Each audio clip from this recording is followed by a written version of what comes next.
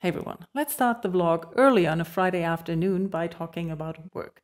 If you follow me on Twitter, you know that I've had a stressful and demanding week at work. Mostly I struggled with concentration and technology. I worked from home 3 days this week, and it is already more difficult to do my job from home than at the office. But when technology is even slower and you have a lot to do, it's very frustrating. And I am not a very patient person when it comes to slow technology. I get frustrated easily, and when I have slow brain space or my brain is taking longer to process things already, then waiting for technology is not helping. So I managed to get everything done that I needed to get done, but I had really long work days and was exhausted afterwards. So I basically got home and binge watched the same show I'm about 1.5 times through already. I think it's called My Only Love Song in English. Not exactly sure.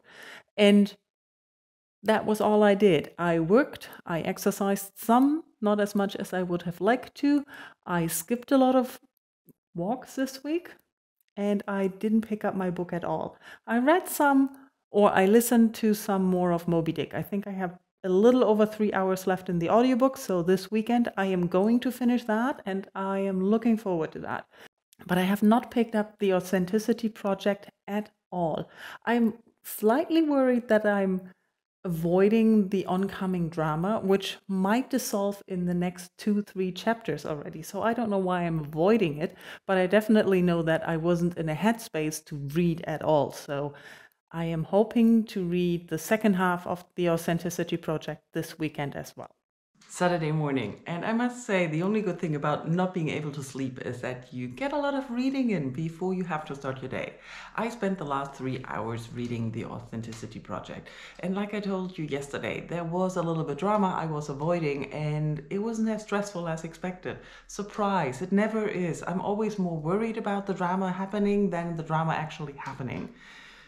Anyways, if you haven't seen my last vlog, the Authenticity Project is novel about people who wrote their true selves in a book, sort of. This old artist started this project where he wrote into a book the true story of himself. Of course, an interpretation of what he thinks is true and authentic about himself. But then he left the book in a cafe. The owner of the cafe found it, wrote her story in it, and passed the book on.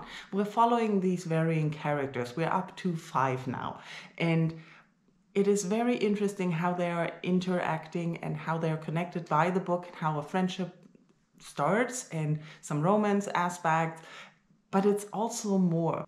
I'm a little over halfway through the book now, and the last 80 or 100 pages were focusing a lot on the ideas we have about people. It's really fascinating to see how it makes a difference, how we look at people and interpret what we see if the characters read the true story about themselves or not. So there are people who have read the stories of all that came before, but everyone has only read the stories of the people before them. So every person who comes new to the group is first judged on their appearance, on what they look like, what they show. So not the authentic self, the secrets they are hiding and not telling everyone out open, but maybe close friends, even if that.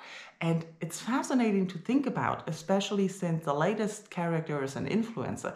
And with the aspect of Instagram coming into it, I was thinking before I read that last night that it would be interesting or good if we could see ourselves like others could. But I was thinking of only the positive things, like how we can't see our lives and ourselves as good as other people see us, especially the people who like us. But here, a lot of the judgments are really judgments, and they're not nice. And I didn't even think of that yesterday when I had that thought. So it's very fascinating to see how we see people and to what ideas and assumptions we jump just from the way they dress, from the way they walk, and we can't see the insecurities behind that or the amount of effort that goes into presenting that kind of life. It's fascinating. I'm really curious to see where all of this is going. And now I'm going for a run. Like I said, it's still early. It's sunny, but super cold. And I hope to get 10K again, but I don't know. I'll talk to you later. My legs didn't agree with 10 kilometers. I barely managed 6. but that's okay. I almost finished Moby Dick and I read another 80 pages in the Authenticity Project, but now I want to go on a bike ride because it's super nice outside. It's still cold, but it's super sunny, so I want to go on a bike ride and maybe get food somewhere. I don't know yet. I'm hoping to take at least an hour outside on the bike that I can finish Moby Dick. And I'm starting to feel that this book has been marketed completely wrongly at me. I don't know. I'll keep you updated later. That was a nice afternoon. I went on a very successful bike ride, finishing Moby Dick. I really enjoyed the book.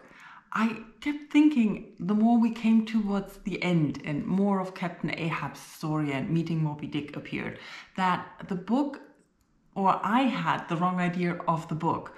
Because for me, it was always marketed or presented or summed up as this grand story about an old man obsessed with a whale and revenge. And this is just one part of the story. And I always thought that all the whaling stuff and all the other descriptions and things that took endlessly to take place were background.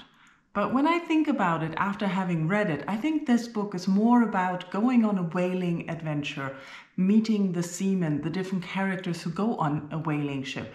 And we learn a lot about the different people. We learn about the life on a whaling ship. We learn a lot about whaling and whales, yes. But if you look at the book as being about that and not just that being the backdrop to the great hunt of a white whale, which is basically, I think it was the last 2 hours of the audiobook of 18. I must admit I listened to 1.35 speed, so I think every number is higher. Anyways, the book is wonderfully written. The writing is really captivating, well done, the descriptions, the dialogues.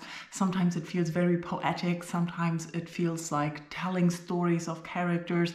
The characters you meet are very diverse and interesting, and you get to really know life on a boat and what it feels like and what the characters think and feel like and their worries and all of these things, which are never talked about. At least I didn't understand it in the way that people talk about Moby Dick. They either say it's long, it's endless, it's boring, it's about Ahab and the white whale and his obsession with it, but I didn't really feel that as the main part of the story. And I stick to my recommendation of using the audiobook. William Hootkins does such a wonderful job at bringing the adventure and the action to life, especially at the end. It was really at the edge of my seat if I wasn't on a bike. After that, I got some food and started reading more in the Authenticity Project, and because it was so captivating, I got a coffee somewhere else as well and finished it. I'm very proud of myself for going out to eat indoors again, feeling less stressed by it and even relaxed enough to read more. And I loved this. When I first saw this book, it was a month ago, and I was weary of picking it up because it looks like something I might like or hate. It's one of those books that really appeals to me from the cover design and the font and everything and the colors, but it also looks like something that has the potential to be very cheesy and annoying to me. And I'm glad to say that I really enjoyed it. There were some twists and turns that I didn't expect at the ending. The romance ended the way I expected it, and I'm not mad about it. I wasn't really that invested in the characters for the romance, but I really was invested for the characters and seeing how they evolved and how their life changed due to the Authenticity Project. Overall, I really liked how fast it read. It had very short chapters from different perspectives all the time. So if you don't like multiple narrations or multiple perspective novels, you will not like this book. You often get 5 or 6 pages per person, and then you switch the person again. Sometimes it's longer, sometimes it's not. But the short chapters and the constant change of perspective and voice makes it a very fast-paced book for me. So I could really fly through the last 80 pages that I had left before my bike ride. And I enjoyed how the story ended. I really liked the twists and the turns. I really liked look at how your life can change if you're more honest about yourself. If you're being out and open about the real you and not trying to uphold a picture that everybody has of you or that you want to present to the outside world. It's also talking of loneliness and how to connect to people. It's not that it's a message that you haven't heard before. It's basically be outgoing, be nice, and be honest, and your authentic self, and dare to do things. Then you meet people and you might be surprised of how that changed your life. So you could sum it up in an Instagram post, I guess. But overall, I really enjoyed this book, and I'm kind of surprised that I haven't heard anyone talk about this before. The only place I've seen this, literally, is my bookshop. And that rarely happens nowadays with books. I don't know. I hope you can still see me. It's getting darker and darker. I am really, really happy that I finished both these books today. I have no idea what I'm going to read tomorrow. For the rest of the day, I'm going to hit my couch because I'm pretty exhausted after all the exercise.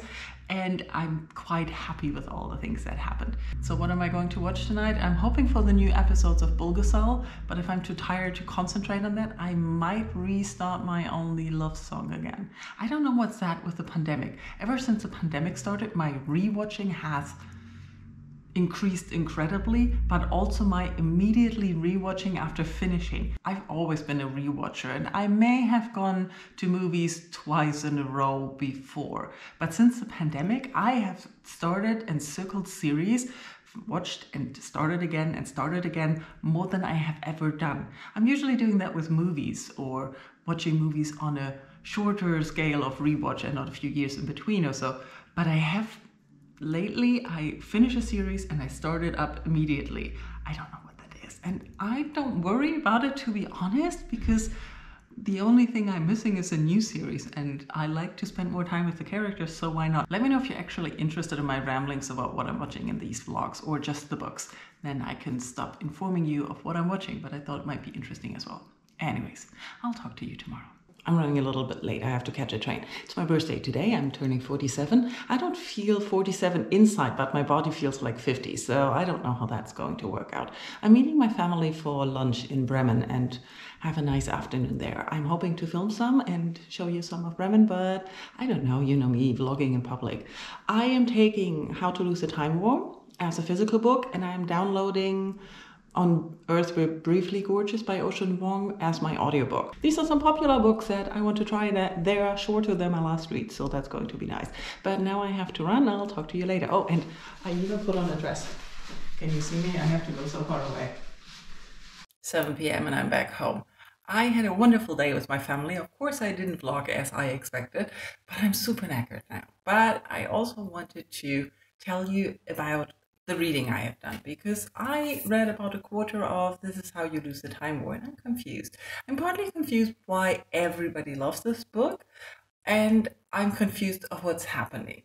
There's alternating chapters. We have perspective of two people, and we have letters they write to each other. So we get the perspective of one character and then the letter of the other character.